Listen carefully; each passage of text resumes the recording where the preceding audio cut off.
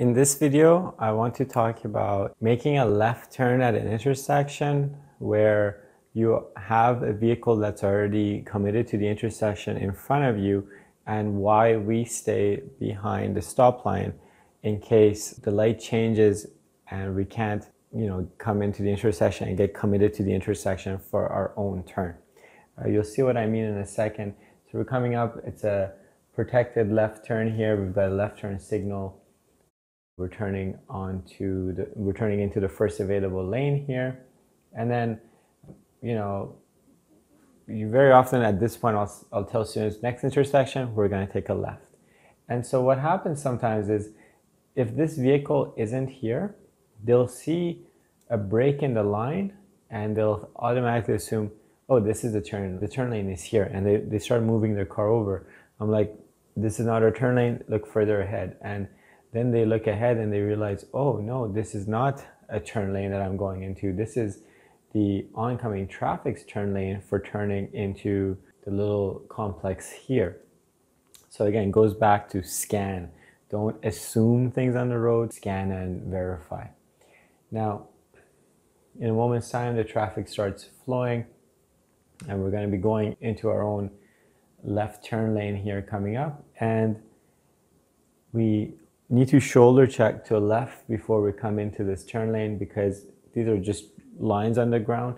And yes, people shouldn't be going over these lines, but someone can make a mistake like I was just mentioning, and they might think that this is a turn lane here, and they might be coming in inappropriately at this part and then drive straight to get to that turn lane, or they might just not care and try to come into this lane. So we can't assume just because we're coming in at the beginning of a turn lane, it's going to be clear on the left. So we need to check.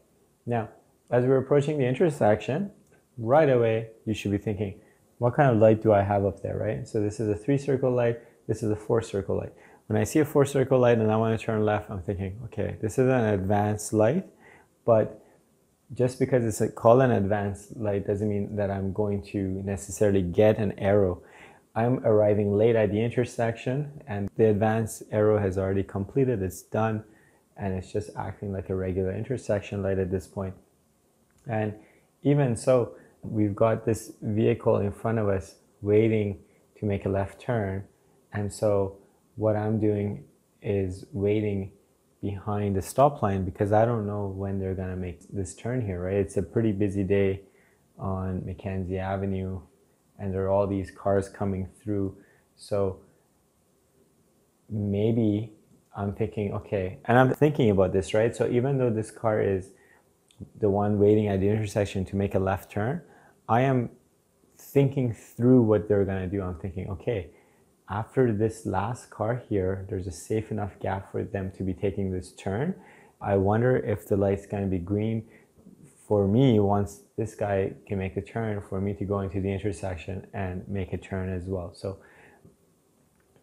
you can sometimes see the countdown meter on the pedestrian walk signal, and that might give you a little bit more of an indication of when the light might change. Again, just because it goes to 0 doesn't mean that this light's going to change, but it might. It's a clue. It's better than nothing, right? If I see a walk signal, then I know this light is likely still fresh.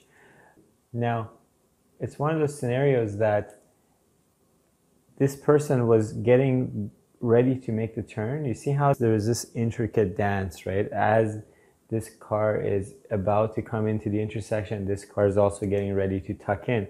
Now, if this light was green, this would be the point where I would go into the intersection, and then I would see, hey, there are no cars, or the cars on the top of that hill really far away, and there are no pedestrians here. So I would go and make this turn as well. But because the light has just turned yellow, what does yellow mean? Yellow means stop if it's safe.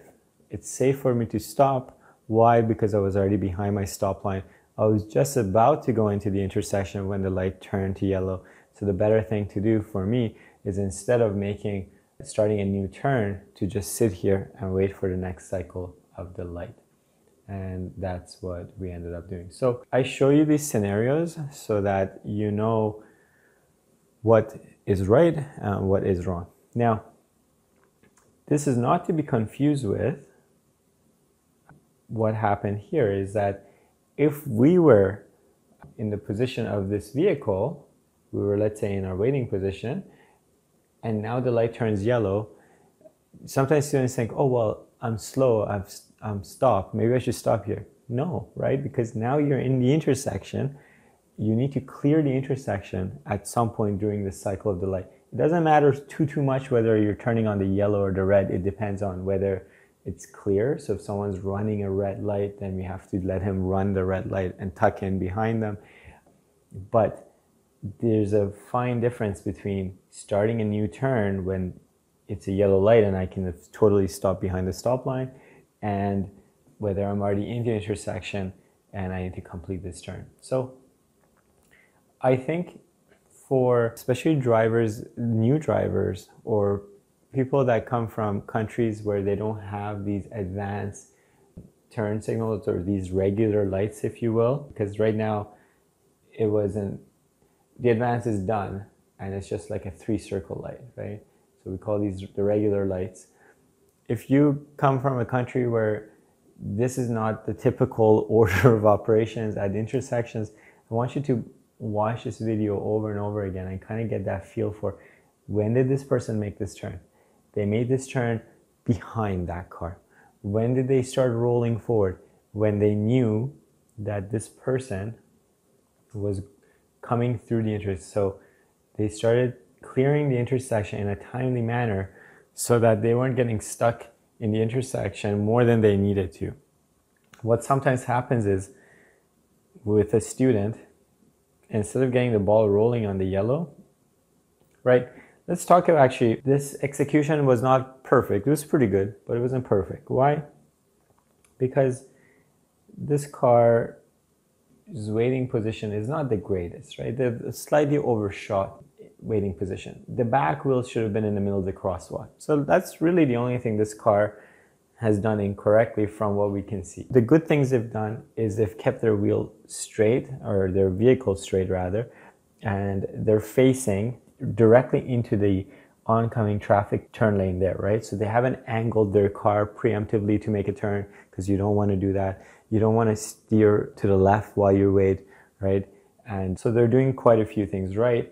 And then what they're doing, this little inching forward they did is not a great idea when you still have to wait for 3 cars to pass through, right? So they're getting a little bit antsy here. What they should instead be doing is just holding in that waiting position until they know, hey, there's not a gap here for them to use. This is too short of a gap. That is too short of a gap. So I'm just going to sit in the waiting position until either the light turns yellow and I can then start inching forward and giving up some of that room, or it's green light and the traffic has passed through and then I start making my turn.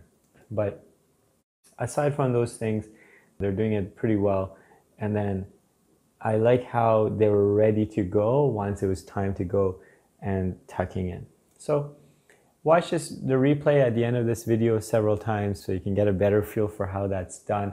And hopefully that will give you can start visualizing yourself making these kind of turns as well. And then when you go out practicing with your co-ed driver or with us, hopefully it'll make it a little bit easier for you.